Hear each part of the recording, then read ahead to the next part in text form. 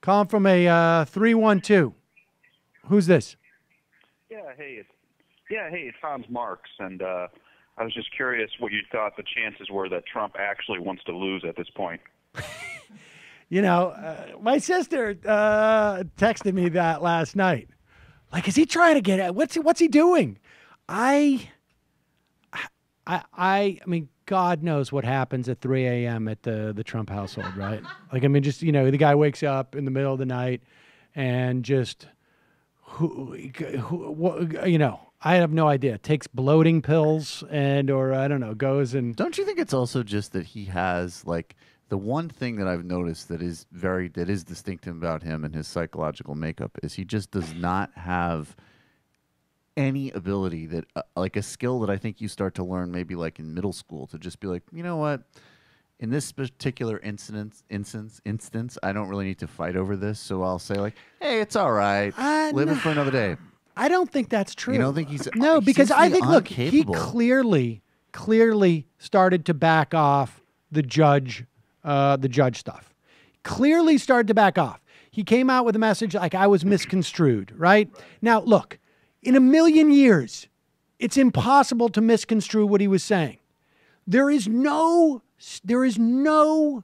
rational explanation. Unless he said, I would be racist to say, and that he said it. Right, yeah, exactly. But there's no rational explanation as to why you would mention that this guy is of Mexican heritage, the judge, unless you were trying to say, look, the guy's Mexican and he knows, you know, his Mexican heritage, and he knows that I have a problem with Mexicans or something. And so he's trying to take it out on me. He clearly tried to back off that. He clearly had to deal. But I also think that there's two things. One, I think he's incapable. I think like just constitutionally incapable of acknowledging that he's making a mistake. I think he only like is say like, okay, from a negotiation standpoint, I got to make a deal with Paul Ryan. This is the deal I'm going to make. And I think the other problem he has is that he also has to know that the reason why he was successful in the Republican primary was because he's such an a-hole. I mean, I'm being a little bit reductive, but essentially that's what it was, right? Like my disposition. Well, And I think, but the problem that he has now is like, how does he hold his base and go to the general population of normal people and attract them? And look, this goes back to something I have been saying for 5 years. It is the Bachmann principle. And that is based upon Michelle Bachmann's addressing through closed circuit TV, Tea Party Nation or whatever it was called, in a rebuttal to Barack Obama during after one of his State of the Union addresses. And CNN, in their attempt to, I don't know, co-brand with the Tea Party, also had their camera there. And the problem Michelle Bachmann had was that she was talking to two different cameras that were set up about 6 to maybe 12 inches apart from each other. And she chose to speak to the Tea Party camera.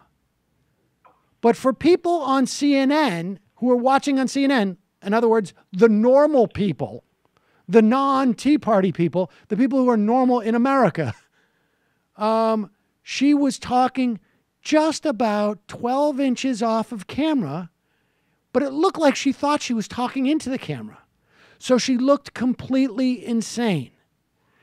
And the dilemma you have if you are a Republican candidate and you are trying to run on a national level is that you cannot seem sane to normal people, to the American people, broadly speaking, if you are addressing the Tea Party, i.e. the Republican base, and vice versa. The gulf is just too wide.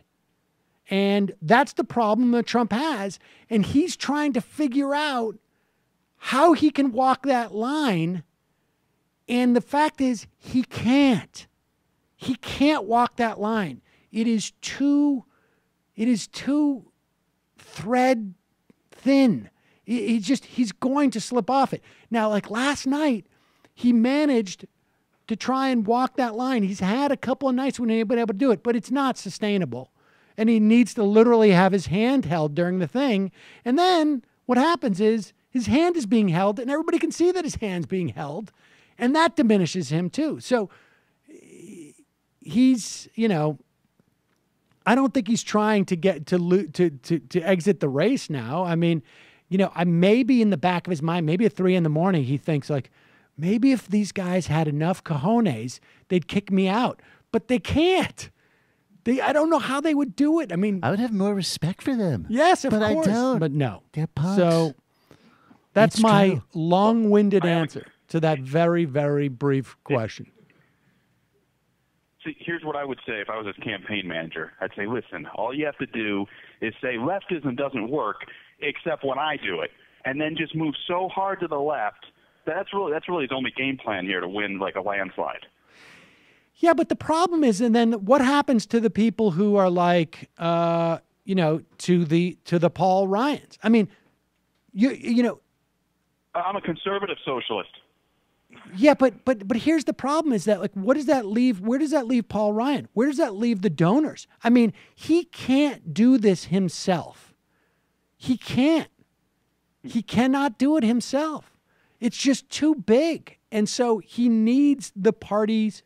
He needs the party establishment. He needs the party base. He needs the donor class.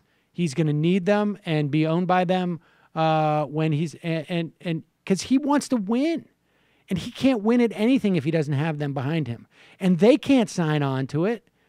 It is easier for Paul Ryan to sign on with a racist than someone who says, "I'm going to do leftism."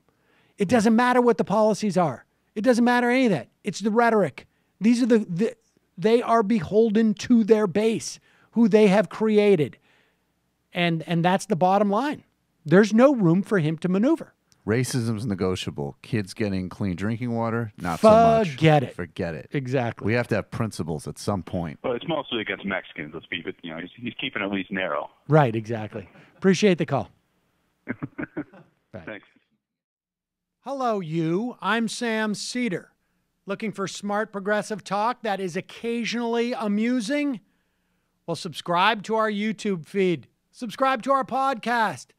Like us on Facebook.